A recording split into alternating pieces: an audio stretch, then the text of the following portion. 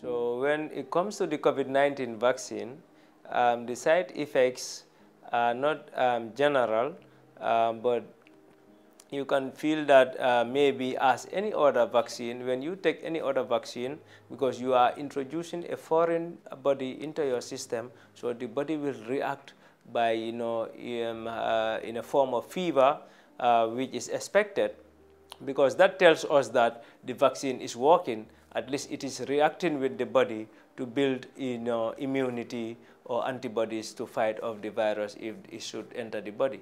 So it is expected that you have fever or you have, maybe a heavy hand from the site of the injection, and that is normal, and we expect those things as you said it.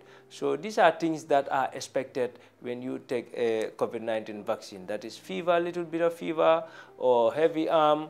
Some it will go on to maybe joint pain, to show that the vaccine actually is been reacting with the body, and that for us on our part is a good sign, meaning that the vaccine that you took is reacting to the body. So we expect those things to happen.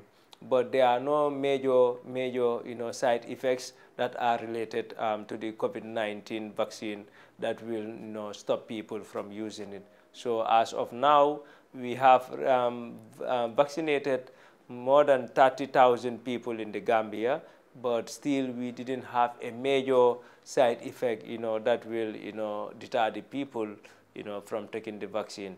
So all the signs and symptoms or the side effects that people complain about are the things that we expect, like fever, heavy arm, or general body pain when you have taken the vaccine. So these are expected.